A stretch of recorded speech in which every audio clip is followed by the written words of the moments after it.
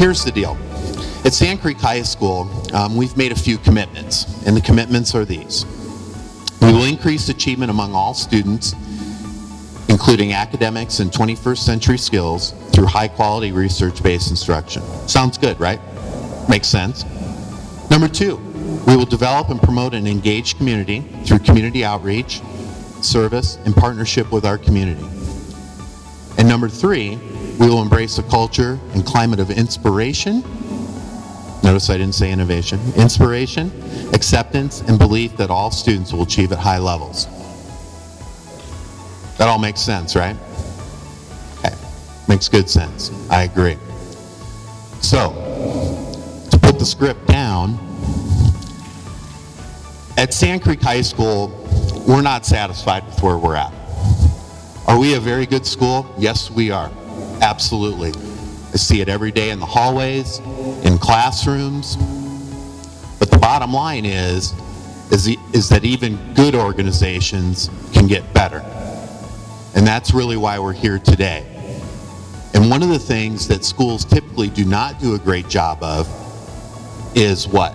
Engage the community. Absolutely.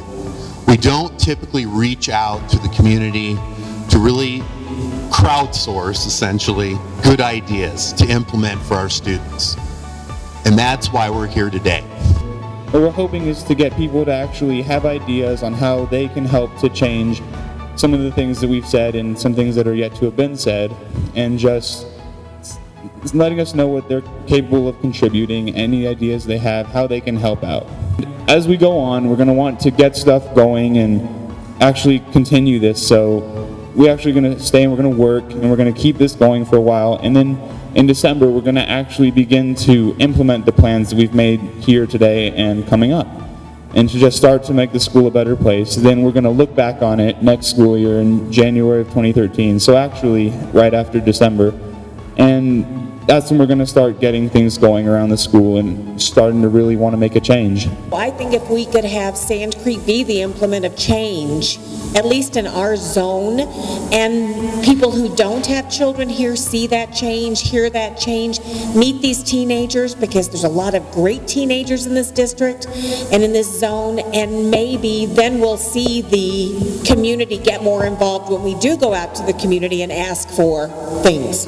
A lot of students are proud to be in this district because I chose in here, and I talk to a lot of the students, and they're very proud to be at Sand Creek. They told me a lot of positive things about this school. That's why I chose. I came last week looking for this group.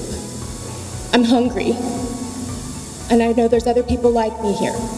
I'm hungry to connect. I just joined the Booster Club. The Booster Club has parents who have had graduated students for haven't had a student in Sand Creek for almost 4 years. Those are dedicated community people. We are hungry to connect. We found that one of the things that we really should do is reach out to those individuals in the community that may want to volunteer their time that's instructional and beneficial for the children. We believe in self-empowerment. Personal contribution to the school is what the kids, we should enable them to be able to personally contribute and not be afraid to personally contribute. I think it's important to know that things like, building your credit, we didn't put on our sheet, but I'll mention about credit scores and building credit. All those things, those basic life skills, those business skills are very important, especially for a young generation that, as we know, we're going to live longer. You can't outlive your retirement. So I think all those things that we start formulating and formalizing, if that makes sense, we've got to put into not just bits and pieces, but really get across the whole school. But I would close by saying I think it's just so important we as parents at times know what we think we want our students to understand. It's a different world we live in right now, and we need to listen so we can be very open-minded to moving forward with resolutions, if that makes sense. Thanks.